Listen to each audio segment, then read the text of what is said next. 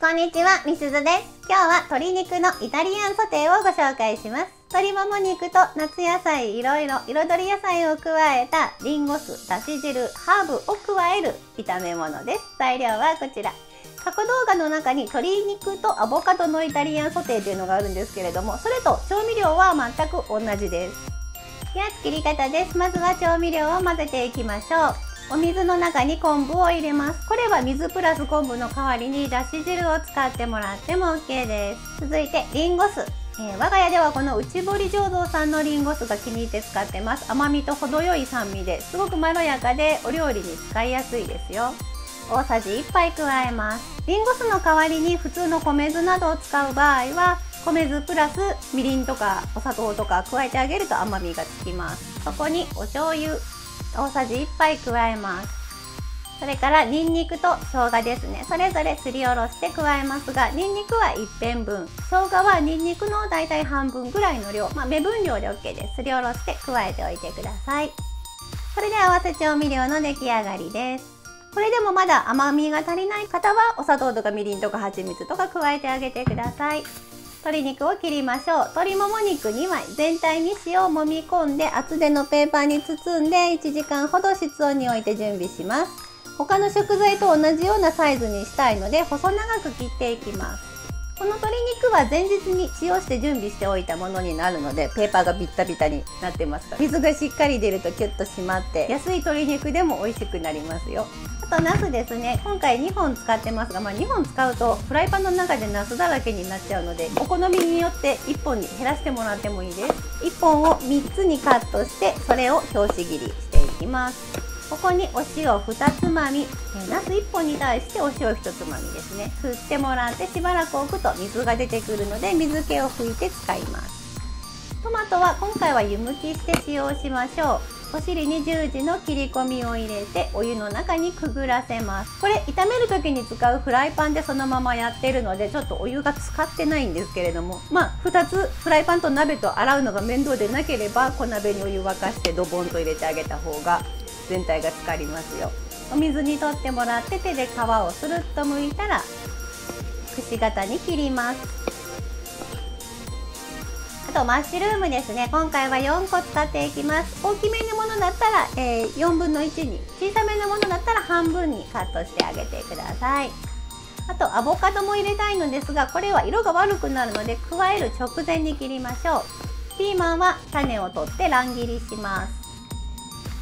では炒めていきましょう。食材がちょっと多いのでフライパン大きめのものを使ってあげると炒めやすいです。今回は28センチのを使ってます。熱してから油を入れます。これは鶏油、鶏皮から取った油ですね。結構私はナスを焼く時に動物性の油、ラードとか鶏油とか使うのが好きなので、今回たまたま鶏油があったので使ってます。油を熱して水気を拭いたナスを加えます。全体に焼き色がつくように炒めましょう。この時油を吸わせるように焼いてあげたいので足りなくなったら途中で足してあげてください。これはオリーブオイルを足しています。焼き色がついたら向きを変えます。全体が焼けたら一旦取り出します。空いたフライパンで鶏肉を焼いていきます。鶏肉は皮目を下にしてもらって焼き付けるようにしていきます。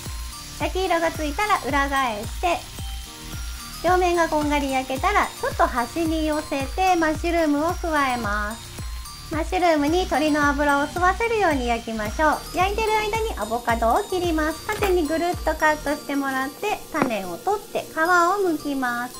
加熱に使うアボカドなどでやわやわのものよりもちょっと固めのものを使ってあげた方が仕上がり美味しくなりますよ。くし形に切ってそれを半分に切っています。フライパンに戻ります。マッシュルーム全体に油が回ったらトマトとナスを加えます。全体ざっと混ぜたらピーマンとアボカドを加えて先ほど混ぜた調味料も加えます。あとは煮込んでいきます。火をやや強めてもらって、あんまり触るとトマトが煮崩れたりナスがどっか行っちゃったりとかするので触らずにほったらかしで煮込んでいきます。ドライバジルとドライオレガノを加えて煮込みます。蓋をしないで10分ほど煮込んでいきます。ちちょっと具材が多いので鶏肉がしっかりと中の液体に浸かるように下の方にしておいてもらうと生焼けの心配なく煮込めますよ。トマトの甘みと酸味にリンゴ酢の爽やかさ、それからお野菜のいろいろな味が加わってイタリアの煮物のカポナータの中に鶏肉を入れたようなそんな仕上がりになります。少し煮汁が煮詰まってとろりとしてきたら出来上がりです。器に盛りましょう。彩りよく出来上がりました。残った煮汁をかけてパセリのみじん切りを散らします。あと大人用だったら胡椒をガリガリ振ってあげてください。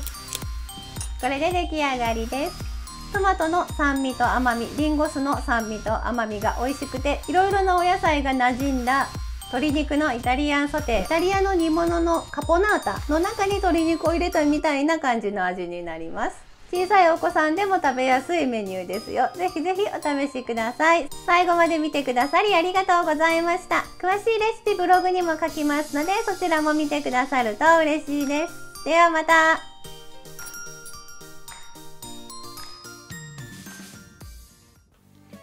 作ってみたいと思ったらぜひチャンネル登録と高評価をお願いします。